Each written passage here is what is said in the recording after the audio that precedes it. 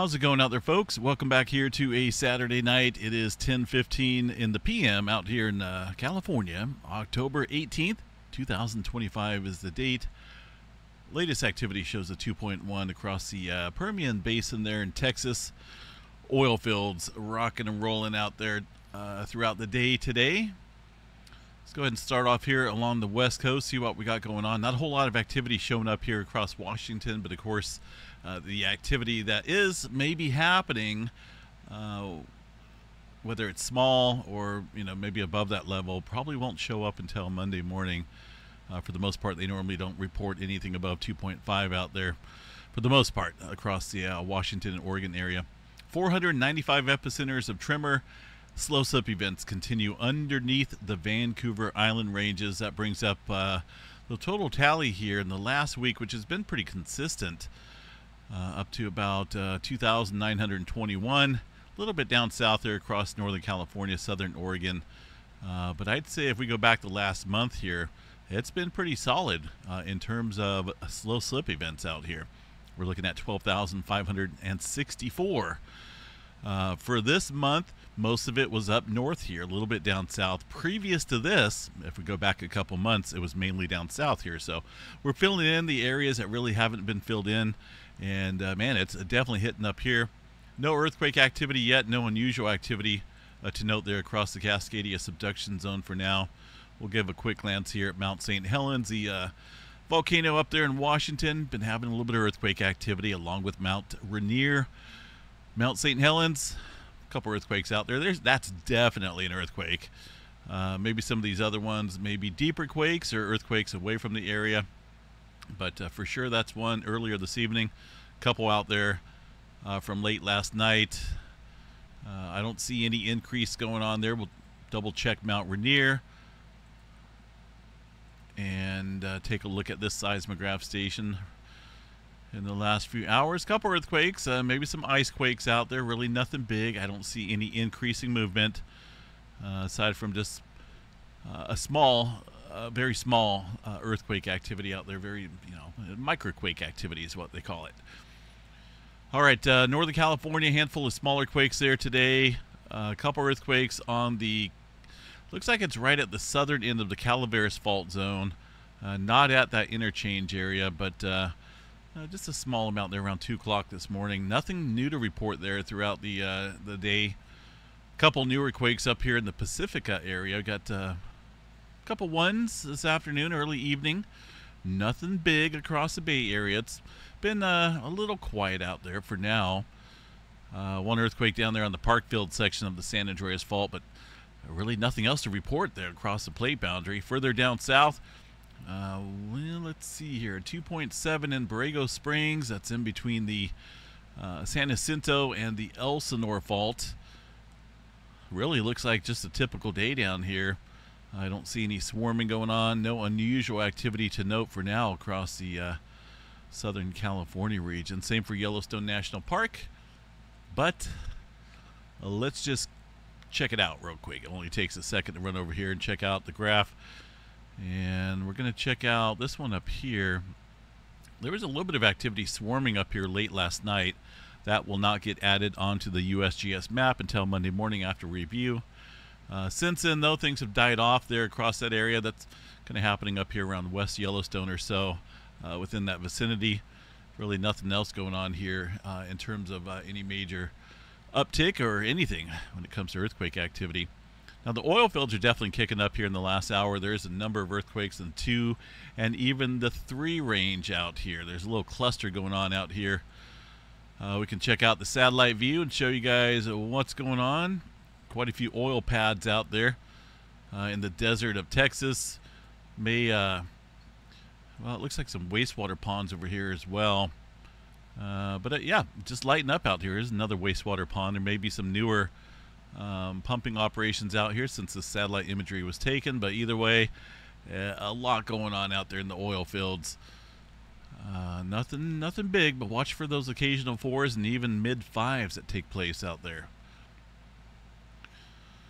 All right, let's look at the bigger picture here of things. See if we got anything stirring up out here on this Saturday night. A lot of older movement up here through the Crow Kamchatka. There's that 3.4 from this morning. Nothing new to report out here for the Japan area. Most of the newer quake activity south here in the Philippines, around Papua New Guinea area. Got a pretty good cluster going on here of 3s and 2s. Watch that area because we've had a lot of activity here recently in the last 7 days or so. Seen some decent movement out here, 5.3. A couple other quakes out here as well. The movement today looks like it's happening around where the 6.5 struck here about 3 days ago or so. But it's a little odd getting some increasing movement instead of it dying down. So it could obviously turn into something bigger. We'll have to watch the magnitude level overnight. Some deeper quake activity here around the Java Trench. Notice everything spreading out away from that deep quake, adding, the deeper quakes here add further strain here across that subduction zone. So we're getting that adjustment taking place there away from that deeper quake activity. Mediterranean region, a handful of quakes across the plate boundary there. Nothing big. 1 4-pointer up in Poland area from early this morning, I believe. But aside from that, the Atlantic Ocean, pretty quiet. We'll just kind of keep an eye on things here. Middle America Trench got a 4-pointer and some other 3s out here. But just kind of it's mellowed out here. Definitely seems like in the last 24 hours, as far as the largest movement goes, that goes to a 5.4 there in the Philippines. A little cluster going on there, but let me see. Is any of this newer activity? Yeah, there is another 5.2 here, fairly recent, down there where the 7-pointer struck. This one was this morning, 5.4. That was last night, so a little bit of adjustment taking place there. We do have to watch that. It's things come and go. They could pick up in magnitudes and multitudes out here, and it's quite possible, not certain, but a possibility that we could always see some larger activity out here. Just got to be prepared. With the amount of movement that's been happening around the Philippines, 7-pointer down here, couple 6s working their way up the Philippine Trench. Pretty good cluster out here previous to that 7-pointer that struck. So this whole area definitely under quite a bit of strain. Got to watch the Manila Trench up here as well. We did have one earthquake on it earlier this month with a 5-pointer and a couple other earthquakes out there as well. All right, space weather activity. See if the auroras are still stirring up out here. Look at that. It died down completely. Go figure, right? As soon as the North American side there gets dark, and we're hoping to see the auroras, everything closes up there. So it looks like, more than likely that's probably going to stay closed in terms of the aurora potential. It was lighting up there with the G2 class storm earlier in the day. Of course, those there across Europe and Asia area were able to see it. Over here, died off completely. Looking at the solar flare activity, now that the sunspot out there, 42, what is that, 4246 that was out there? There's 4248. 4246 is just barely out. You can barely see it. Since that's gone off of the Earth-facing side, things have kind of dropped off here a little bit, back in the lower C flare category. That coronal hole has since moved on over there across the western area of the sun. Let's take a look here at the complexity model. Still 4248 here. It looks a little bit complex, but that's going to be out of sight, out of mind as well. And we are left with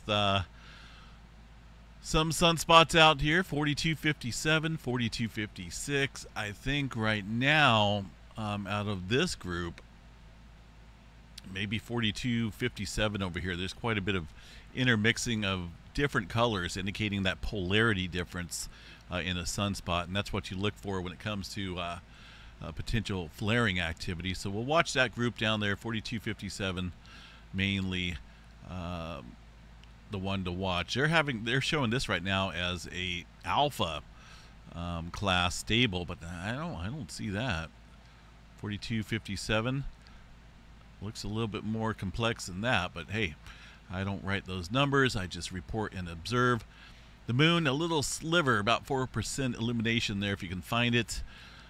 Aside from that, flare threat, I'm issuing a 5% chance or less for an X flare just because of the active region that's off the western limb now. M flare activity, these guys showing 60. It's probably more realistically around a 40 or so. Just notice how things have kind of tapered off here a little bit. A lot of instability there while 42, 46 was facing us, but now we're just kind of going down. Taking a look here at the Storm Prediction Center. Did we have any tornado activity today? Let's see here. Storm reports. 10:18. I know there was a decent tornado threat out there. We got 4 reports of tornado activity. Looks like in Arkansas, a little bit Louisiana, maybe one in Mississippi as well. Observed on radar. Multiple reports of a tornado on the ground. That's confirmed there near Hot Spring, Arkansas, or Hot Spring County, Arkansas. Some tree damage, but it looks like mostly some wind reports out there and some hail. That was from today, Saturday. Now, that is continuing overnight, it looks like. Early morning hours, that severe weather shifting further to the east. Now, on the day, on Sunday, well, you know, it definitely moved further east over here, but looks like it's breaking up in terms of the severe weather concentration. There's a marginal risk maybe for some tornado activity across the panhandle there of Florida. A little bit of wind and some, well, no hail threat. Just a little bit of tornado and some wind potential there. All right, so watching this storm out here across the west coast, man, it's a little disappointing because it looks like it's backing off in terms of the intensity for the Northern California area. We were looking at a pretty decent heavy rainfall event out here on the 25th, but the GFS model is showing that very weak. Another one behind that. Yeah, I'm hoping that changes. That's a GFS model. If we go over here to the ECMWF model, it's even backed off a little bit as well. I know this goes a little bit further than that. I was checking it out earlier. Hold on a second here. Should be up there, huh? Just barely. Either way, it does look like we'll get some rain, just not as much as what they were originally planning out here. But again, it could still change. It's a ways out, right?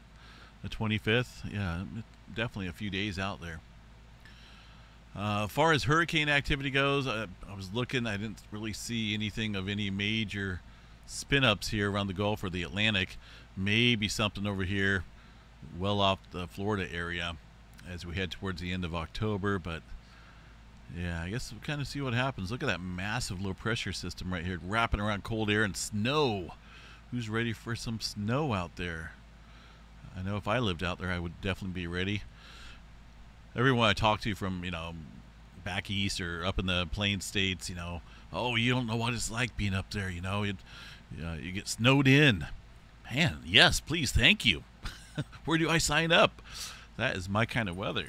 They can have all the sunshine and 110 degree temperatures out here in the summertime. You know, we'll swap. We'll definitely swap for a year. All right. Let's see here if there's anything else. I really think that's about it. Quick glance here at the seismograph stations. They always go offline around this time, periodically. Looks pretty calm for now. Let's keep an eye on things out here. Just always be prepared. Pretty minimal day of earthquake activity right now. The oil field's definitely squeezing out here, kicking up a lot of earthquake activity.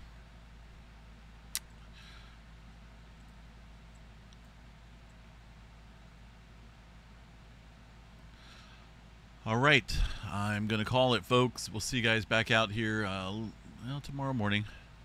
Tomorrow's Sunday already? It is. The weekend goes by pretty quick, but that's all right. Sunday morning, we'll see you guys out here for that update after hopefully a restful night of sleep. I hope you guys get a restful night of sleep as well. Have a good one. We'll see you guys out here in the morning.